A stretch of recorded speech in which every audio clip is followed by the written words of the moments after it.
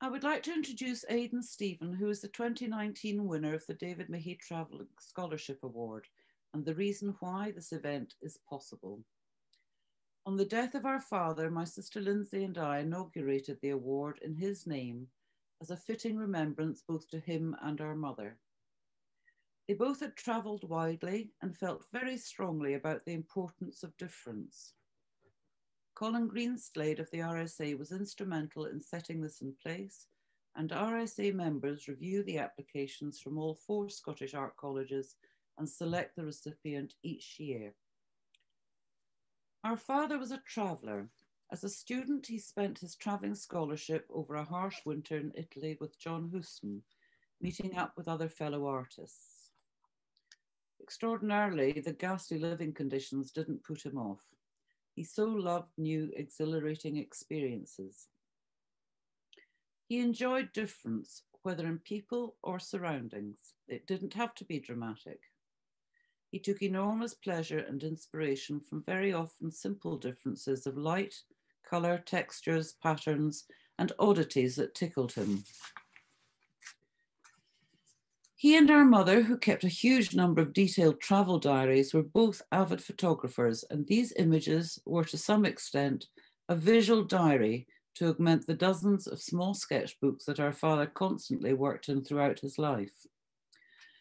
He drew in them, usually in black pen, adding verbal notes of colour, situation, etc. On one memorable trip to San Rafael, where he was born, while quietly propped against a wall in a small market, drawing covertly, he began to be harangued by a cheesemonger. Fortunately, David's French language was up to it.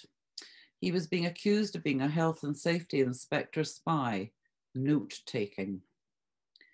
All ended well when he showed and explained. He did buy an enormous hunk of cheese to further placate the gentleman, which we all enjoyed. Moments like this rather embarrassed him, but when over, he took great pleasure in the interaction and retelling of the story with a wry humour. Not dissimilar to his mother's story.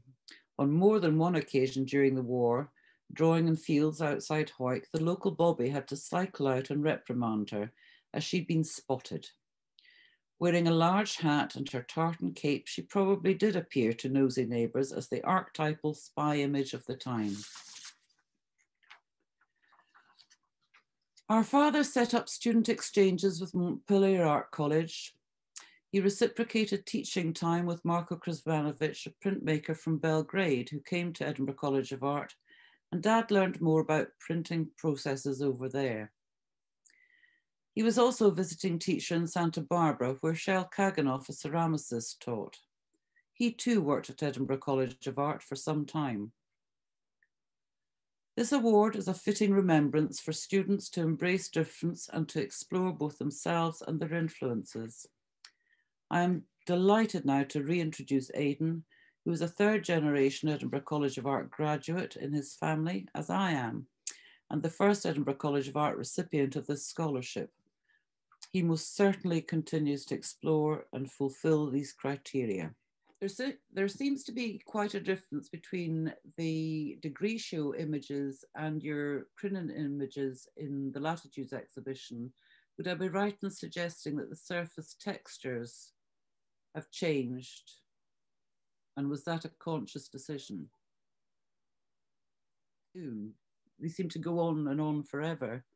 I get absorbed in it, and also it's very much down in my mind. It's very much down to 70mm aspect ratio, because it was a type of film that was always known as twice as big, twice as colourful, twice as much sound. And when people went to the cinema, they got twice the screen. Yes, and much wider. And I mean, I've seen other artists use it. Even Rembrandt's used it before. Other artists who've gone for that sort of aspect ratio.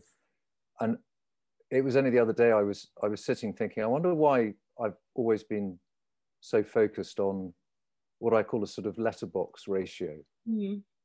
And then I thought, well, I did spend a lot of time sitting looking out of a tank, and all you have there is is a letterbox. And so we'd be driving across the Canadian prairie, and across this vast, empty nothingness, with rolling sort of hills and dips and everything else. But all I could see was this letterbox. And so perhaps there's an element of that in it. And has that come to you more recently, thinking that that may have been what started it? These ideas always crop into your head when you're least expecting them. You suddenly go, oh, you know, brainwave. Suddenly, I maybe that's what it is. Or are you catching at straws trying to find a rationale for it? Always trying to work out what's going on in my mind, but that's more complicated. But yeah, and film definitely has a massive influence on that. And you know, I do watch an awful lot of movies, and I'm very interested in cinematography. And I think when 70mm started to sort of die out in the late 60s, early 70s, and which was before my time, but you look back at these massive films like Lawrence of Arabia, and even My Fair Lady was shot in 70mm. But you sort of go, well, that's gone. It's past. It's no longer. And then there are only two directors, Quentin Tarantino and Christopher Nolan, who still shoot in 70mm. And the difference when you go to the cinema and see Dunkirk, for example, in 70mm, is phenomenal. But you know, there was a little bit of an element to me about things that have gone and that things that we've lost that we possibly won't appreciate again. Because there is an immense stillness and calmness about what you portrayed in these ones, particularly early on. And it's partly to do with the color, I think, also. They're much paler. A lot of the Crinan ones are really quite dark and very, not that these ones aren't atmospheric, but it's a very different kind of atmosphere that you've created with all the water. And they're quite dark. And yet I think of being over there and you outside there working, you know, was there not a lovely bright summer's day at some point? Yes, it was an interesting, that's a good question, because I made a conscious decision. There was a couple of conscious decisions. One was very much about color, which was, even before I started college, I put it in my mind that I was going to use a lot of color. And I sort of had a suspicion that when people learnt my background, they might be asking or thinking that I was going to be producing these rather dark, gloomy, sort of, I don't know, evocative, but melancholic painting. They're not gloomy though. I mean, the color is so rich in them that they're definitely not gloomy. And that's why I decided that you know, I really got to get some color in. I was occasionally harassed, you know, what about trying something in a monotone, or, you know, and I just persisted. But when I got to Crinan, I don't know what it was. I spent all day looking at these wonderful sunny views, but it wasn't till the sun was setting that I suddenly got, wow, you know, this is, you know, that's inspiring. And the number of colors that would appear, and that sort of variation. And you do get a lot of that on the west coast of Scotland. Yes. And I just thought, this is fantastic. And I mean, even in Bosnia, I tried to find a sunset or, you know, a sunrise that had those sort of colors, and there was nothing. It didn't happen. Can I just come in and say that we've had a question on the Q&A facility, asking if we could maybe see some of the work, and perhaps a bit of background about your travel, to put the conversation in context. Yeah.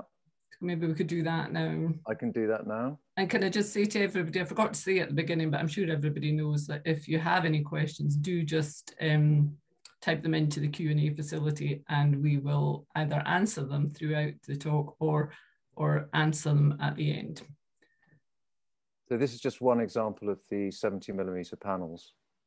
I did actually make 256 for my degree show, so don't blame me for the choice. This is one of a number.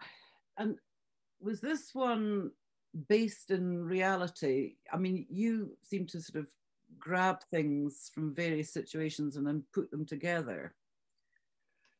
There was a little, so during this period, I was watching a lot of Westerns. You're quite correct. My father used to watch a Western every Sunday morning. Every Sunday, well, it was Sunday afternoon in our house. Or Sunday afternoon, I should say, yeah. And it stuck in my mind from childhood. So anyway, I watched a lot of Westerns, and one of the things about Westerns is they're slightly cheaper to make as films because all you need is a landscape and a couple of horses, and essentially you've got your you've got your backdrop. But that's a task for the cinematographer. So he then has to go out and find these wonderful sort of vistas and you know, high plains drifter, whatever. And this is actually an opening scene from No Country for Old Men, which was one of the Coen brothers films.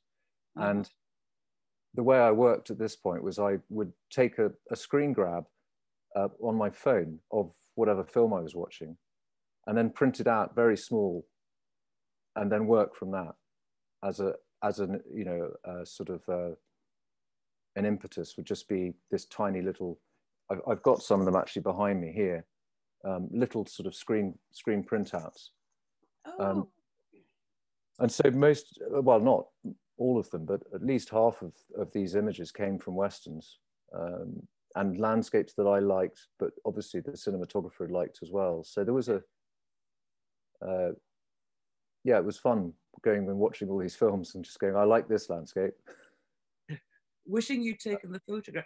But you are an award-winning photographer and you have published, you know, photographic work. So one can see the kind of the joining up of the forces there. So I'll forgive you taking screenshots from the telly, but because you could have done it yourself, I'm sure. But it's, do you use your own photographs often to work from? Quite often.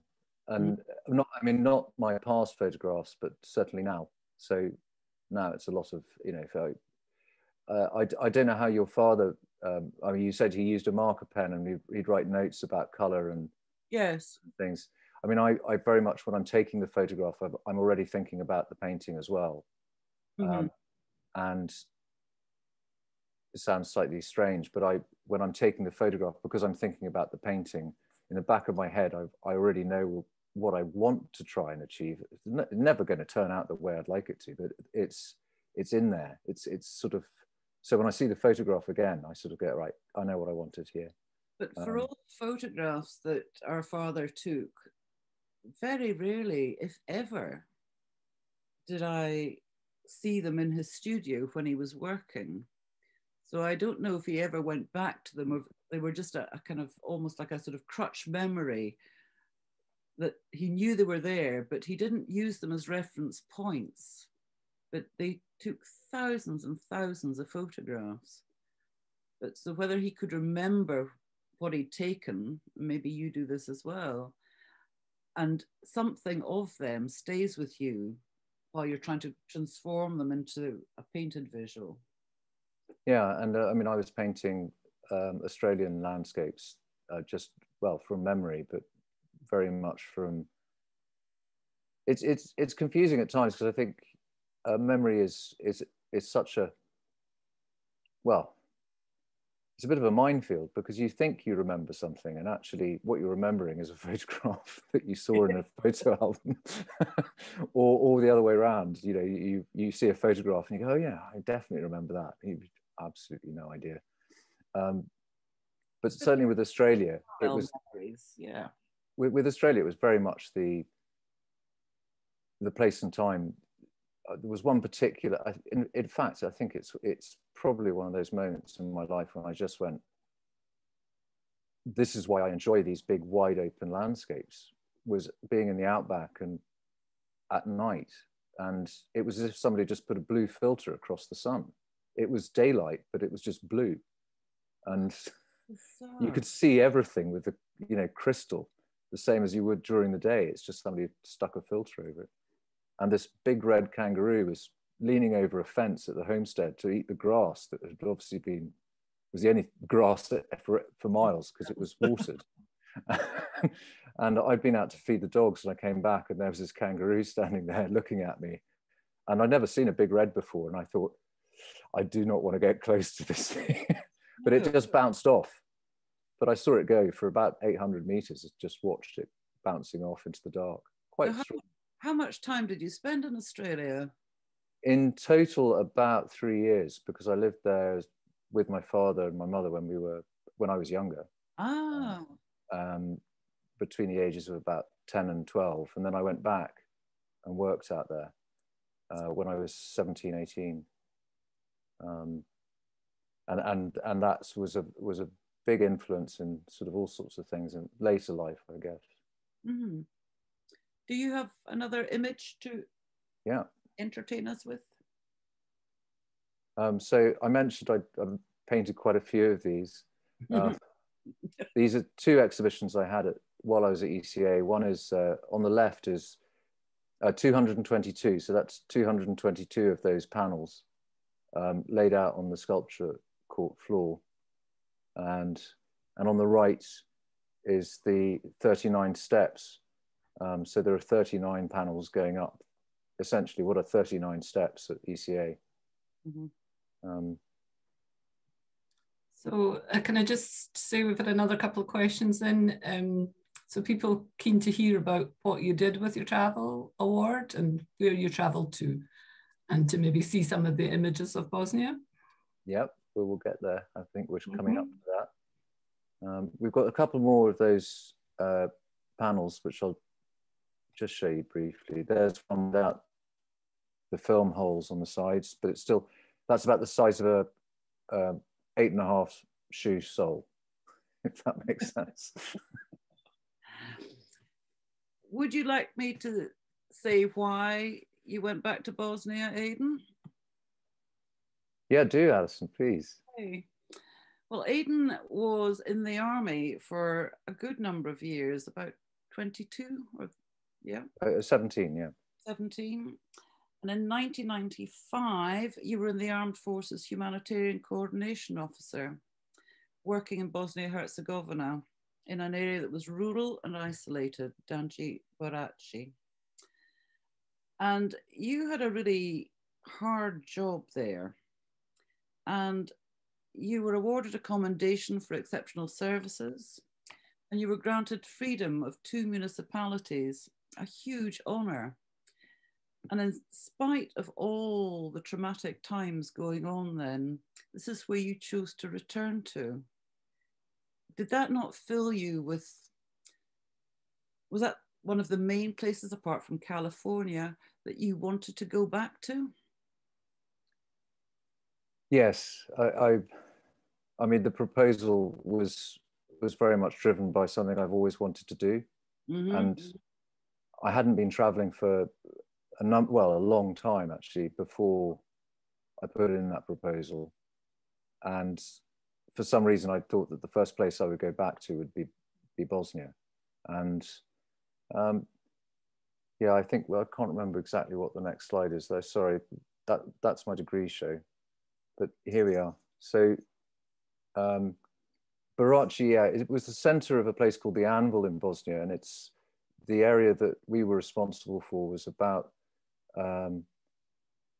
240 square kilometers, something like that. And there were about 90 of us in this a metal box factory. Most of the time we were there, it snowed rather more than it's snowing here today. And it was a lot colder.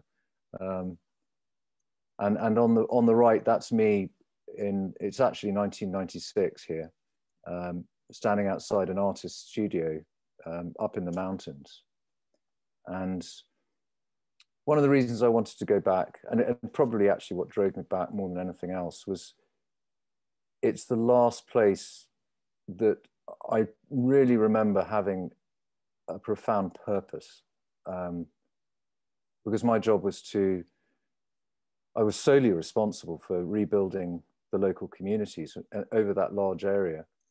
And I had during that time, I had about 250 sort of requests for monetary funding and building works, whether that be schools or hospitals or bakeries or anything that was essential to rebuilding the communities. And so that 6 months was incredibly busy and in many ways incredibly rewarding. But it was also the first time I'd really witnessed the proper effect of war and what it could do to civilians, let alone what it could do to soldiers, but what it could do to civilians.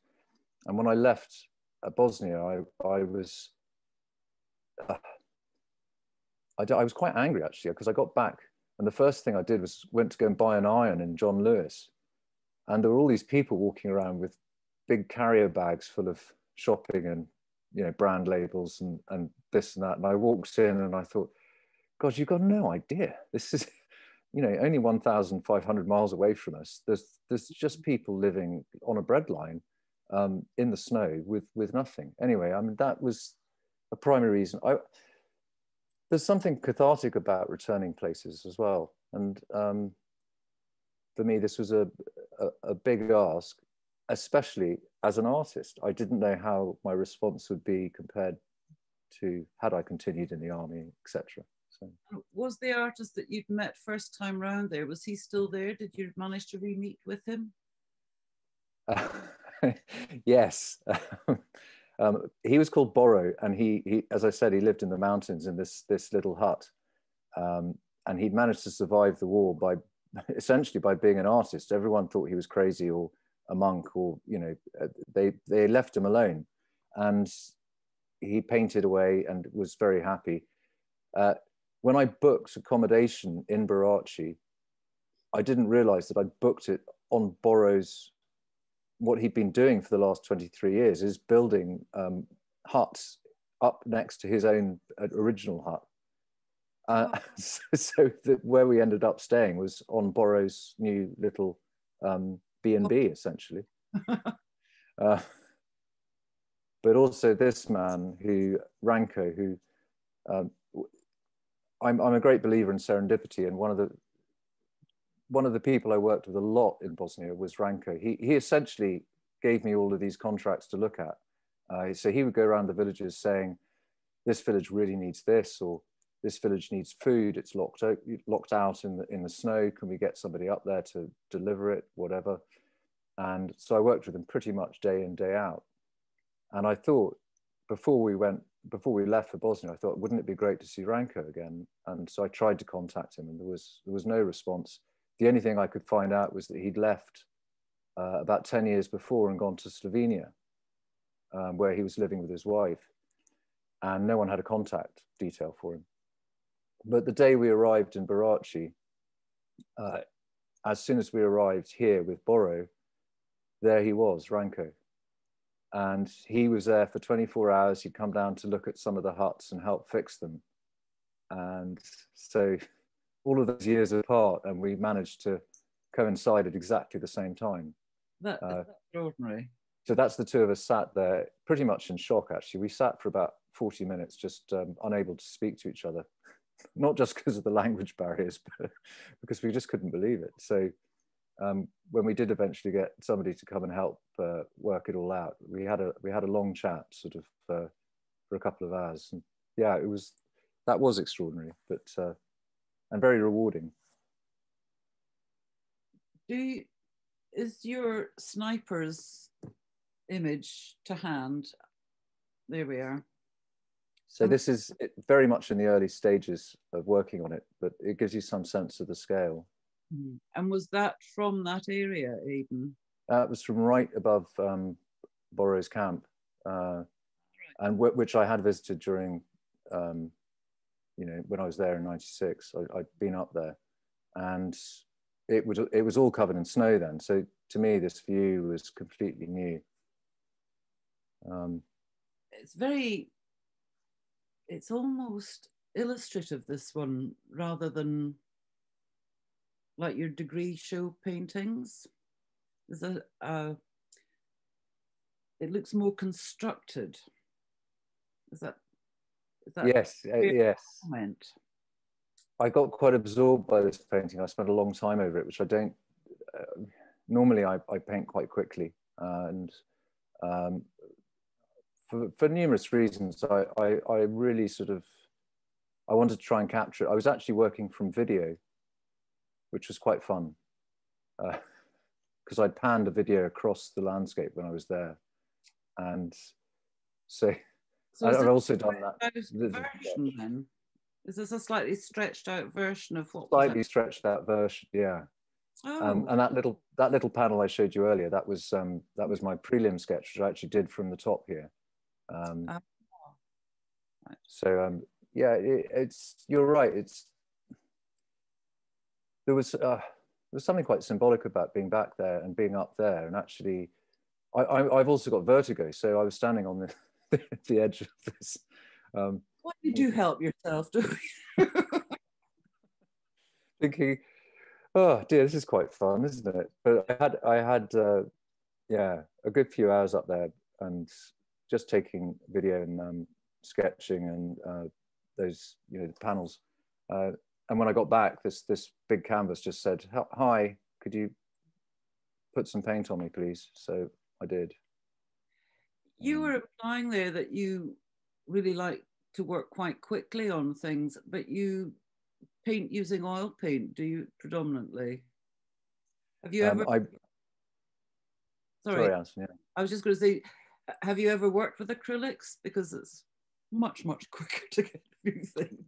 If you like to work quickly, I'm always intrigued that people who like to work quickly use oil paint, because you seem to have to wait forever for layers to dry and move. And I sort of, it's funny, I suppose, because, and I'm probably going to put my foot in it here, because I'm going to say something a little bit controversial, but go on.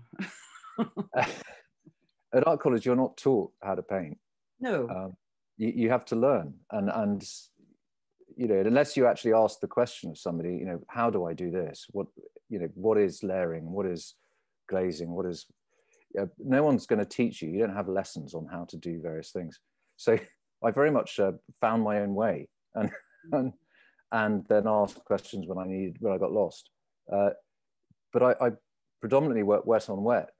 With oil, I find that really exciting, because it means there's an element of risk at all times. And then there's also that element of, well, I don't like it, so I'm just going to wipe it off. And because it's oil, it comes off nice and easy. Whereas acrylic, if you leave it more than a couple of minutes, you've got a problem. You do. But there's many different ways of skinning a cat, but that's certainly, I mean, working wet on wet, that's why I work quite quickly. And there are times when I have to let something dry in order to, but if I'm working on 3 or 4 things at the same time, which I try to do, then that's okay. I can leave that behind and come back to it. Yeah. Well, that's interesting. Excellent. And have you got your Challenger? Am I right? Is this? Yes, this is Challenger. This, when I saw it, was such a quantum leap. I thought, he's put in something by somebody else here. Where did that on earth come from? From my mind, no. I was obviously a mature student when I went to art college. I didn't go there at 18 and take 30 years to get my degree. It felt like it, but there we are.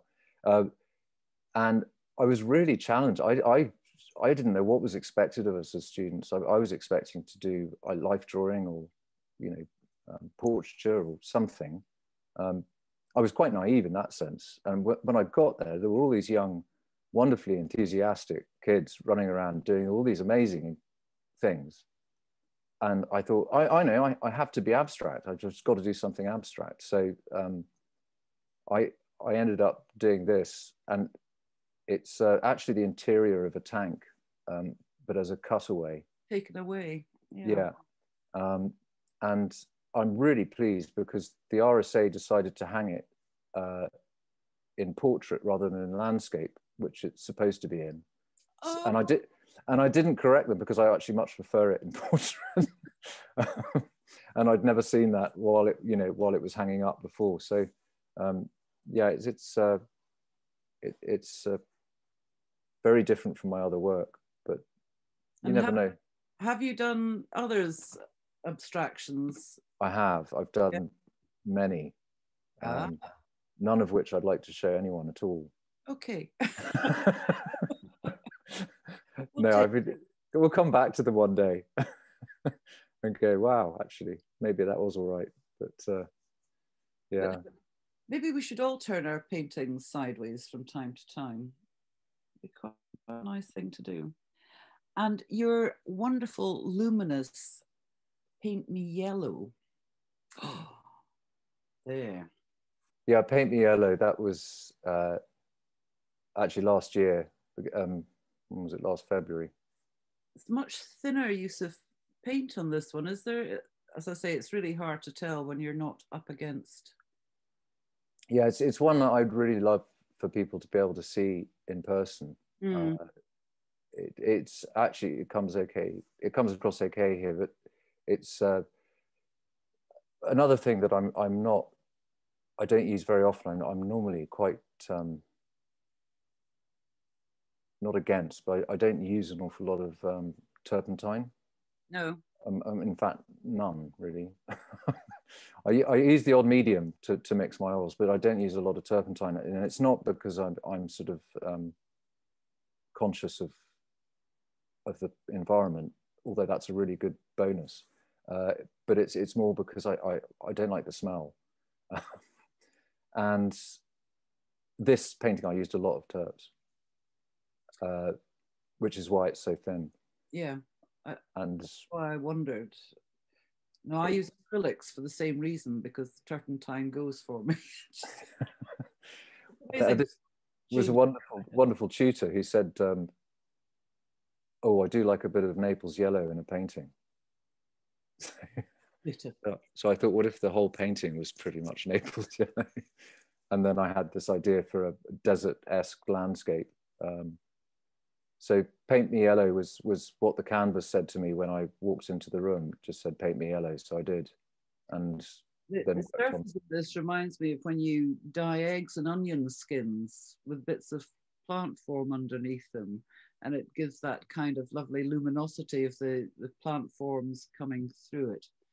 It's a very satisfying piece of work. And well, thank you. What you can't see in detail here is there's actually a rider on a horse. If you look left, there's a sort of slightly ochre ridge coming down. Yeah, oh, I see him now. And there's a little rider on a horse, and so he's looking out across this these series of valleys and dips and levees and because at this distance, obviously looking on the small screen, as everybody is this evening, and yeah. It's a shame, because that to me just looked, part of that little rocky line there. Yeah, so that's it's interesting. Well, I don't know how people interpret that. I mean, obviously I've got my own ideas about what I was thinking, but can I ask about the way you presented the crinoline? Do you have the crinoline? Yeah, I do. Sort of block. Well, that's just an intro into crinoline, and there's one of my little panels, but a little plein air painting of the harbour during the daytime. And so in some form, these 12 paintings, I was hoping if they'd been hung in the RSA, those 12 would have been, I believe there's over 4,760 variations possible with 12 paintings. So the way I could have hung it. So don't think that this is my final decision, but that is actually essentially what I did as a mock-up to show the RSA, if they were going to hang it. I wanted them quite close together rather than, and that's not because we were confined to space. It was more because, well, actually, Alison, you know about this, don't you? You know about my particular thing. Jumping around, your EMDR response to things. Because originally, when I first looked at this as a grouping, I didn't know, and you were saying it's a sort of movable feast, but I wondered how long it took to calculate, because it's such a mixture of very cold colours and then combinations of warm and cold, and then very warm ones that come over completely warm despite having cold in them. And I wondered how calculated you'd been about the way you'd arrange these.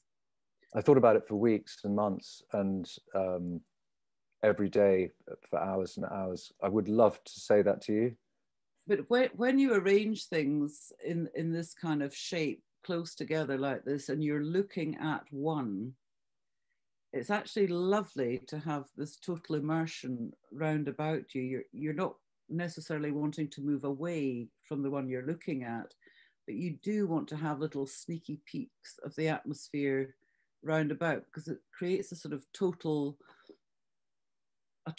pulling in of the person. And unlike being in a normal gallery where you're jumping from one very often completely disconnected image by one artist to another one, and really sometimes when you've gone round a gallery or an exhibition, you actually can't remember very much of what you've seen a lot of the time, or been specific, because we tend not to spend long enough looking at a given painting, and we should all take notes as we go. But these pull you in various directions, and you have a theory about this rapid eye movement, but I don't think it has to be a rapid thing. It's like having the sort of pinprick eye test at Specsavers. It's a little like that, yeah. It's peripheral vision stuff. Yeah, it's a technique used by therapists to help people with trauma.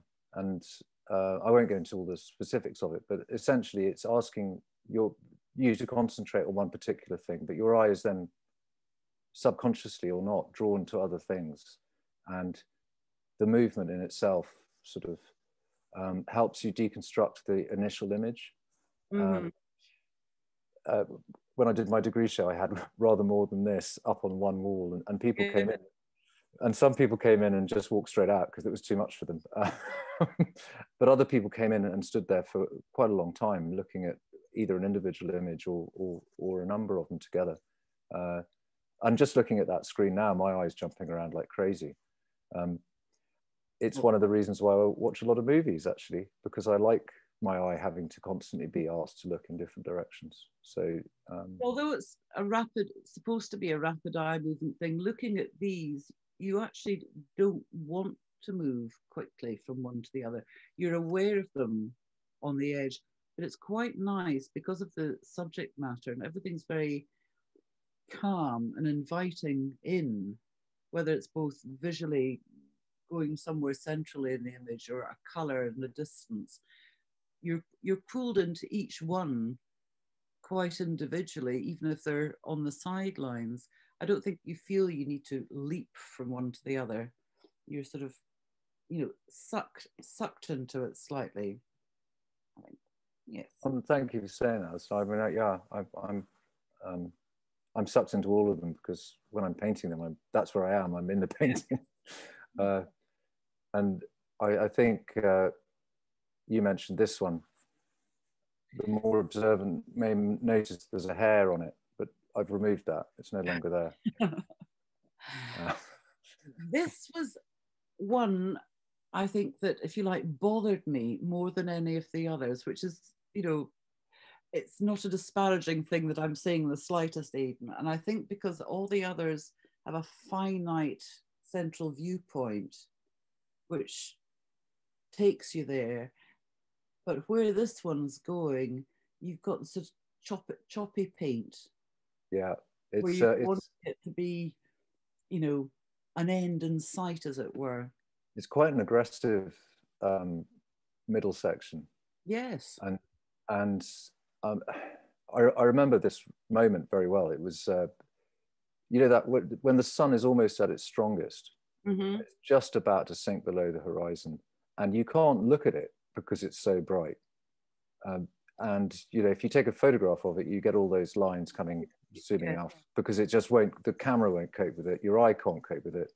And I've been looking at some McTaggart paintings, actually, and noticed how impasto and and quick his work was. And I wasn't trying to replicate that in any sense, but I think that probably had some impression on me. And it was an attempt to try and capture that. I can't look at the sunset, but it is actually one of those powerful moments. But just before it drops, that that's the moment I always enjoy about sunsets. Is just, yeah. And the scratchiness at the front. I was using a wood graining tool, over the top of the oil paint to sort of just move it around. Yeah, it's a challenging painting for me as well, but actually, and I don't think these colors are particularly representative of how it is in reality.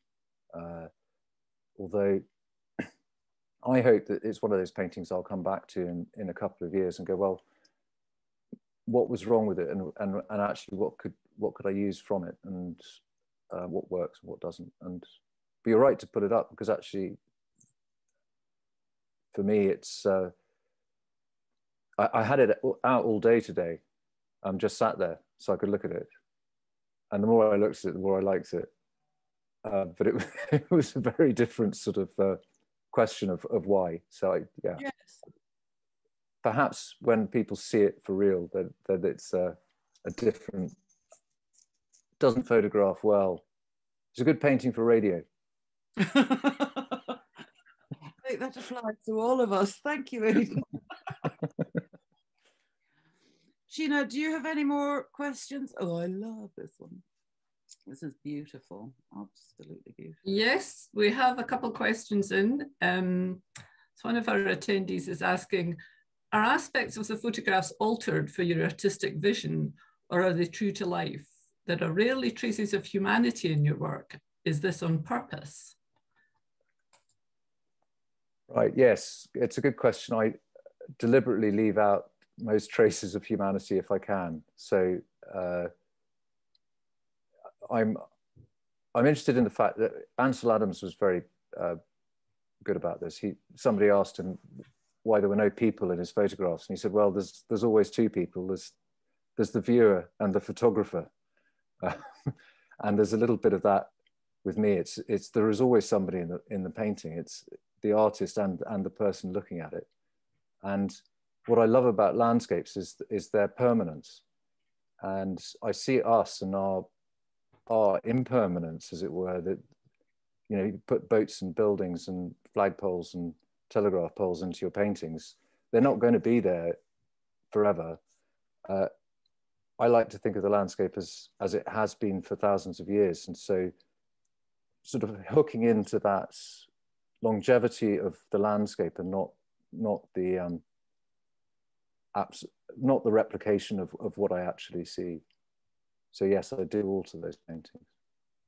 I hope that answers the question. It's having somebody else has a question. Leo's asking, were you aware of the official war artists in Bosnia at the time, such as Peter Howson and Hugo Grenville? Peter Howson, yes, definitely. And who wouldn't have been at the time? And for, well, I mean, I've read about that.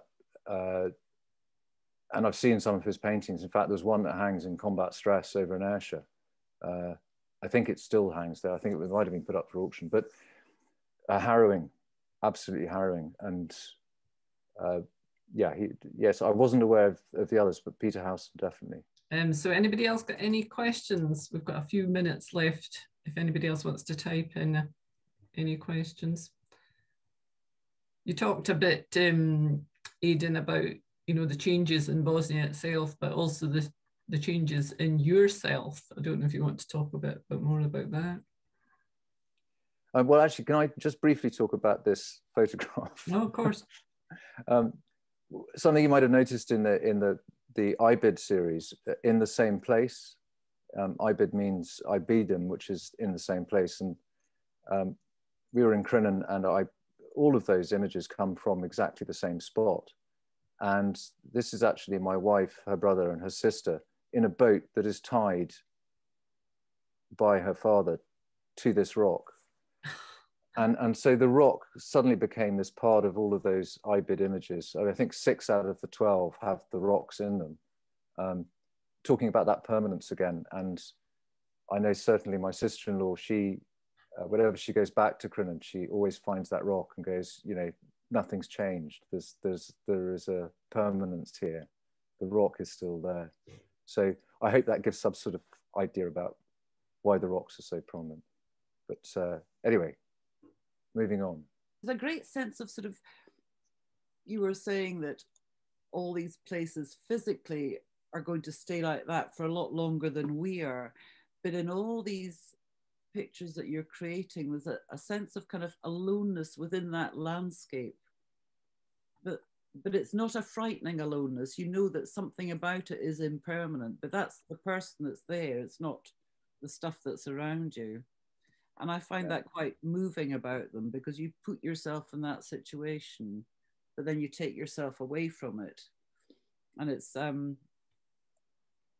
spent a number of years in the desert, on and off, in different sort of places, and there's nothing to make you feel more insignificant than being out in the middle of nowhere. I think that feeling quite often comes to me when I'm looking at something beautiful as well, with any landscape. And now perhaps that, you know, that focus from deserts and flat horizons and nothingness is certainly for me is moving into more, you know, Scotland and mountains and the sea and being home again, and sort of actually sort of settling with myself that I don't need to revisit these places. I can be here back in Scotland. And Bosnia certainly showed me that, because I went back there and it was an amazing trip. I would give anything to do it again, and I probably will actually really? Go back. Yeah. Well, somebody else has asked, is there somewhere else you'd like to revisit after having returned to Bosnia? Probably Australia, because it's really safe at the moment. They wouldn't let you in, Aidan. No, I did think about when was it now? 8 years ago. I thought about going back to Iraq as another, and I didn't. I decided to go to Yemen instead. So I went there for 3 weeks, and that was beautiful, beautiful. I would love to go back to Yemen. Obviously now it's not the same as it was when I was there, but that was one of the most beautiful places I've been to on earth. It was quite stunning. So perhaps Yemen, yeah, if it ever goes back to normal. Well, I think we've come to the end of our questions. So thank you very much indeed, Aidan, for coming and talking to us. And thank you, Alison, for hosting the talk tonight. Pleasure. He's such a worthy recipient. The exhibition is still available to view online. So if you've not seen the work, please do go and visit that. And do look out for our next event, which is on the 23rd of February at 3 o'clock in the afternoon, which is a new time for us, but we'll see how that goes. So can I just say thanks again to everybody for coming, and thanks to Alison and Aidan again. Well, thank you, Sheena, for knocking us into shape, getting this sorted. Thank you. Thank you so much, Sheena. And Alison, I can't thank you and your family enough. It was a fantastic award. And, you know, as I said before, many, many years I hope to come of artists benefiting from it. Well,